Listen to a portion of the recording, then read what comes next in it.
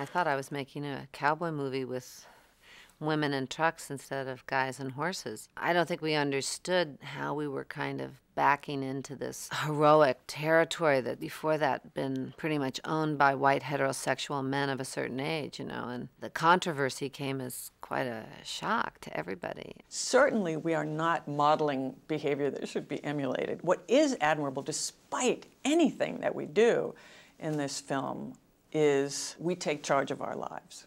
I think that's what caused audiences to cheer. I'd never had been in a film where the audience reaction was so audible.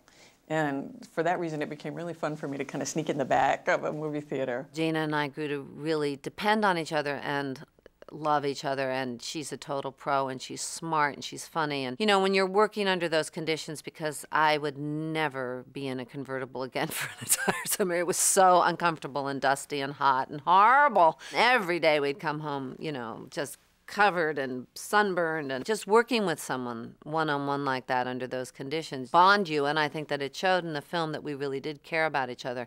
I think what's fun is to see us experience this expansion and realize step by step, there's even more, there's more steps we can take, this further we can go to becoming utterly liberated until we actually fly.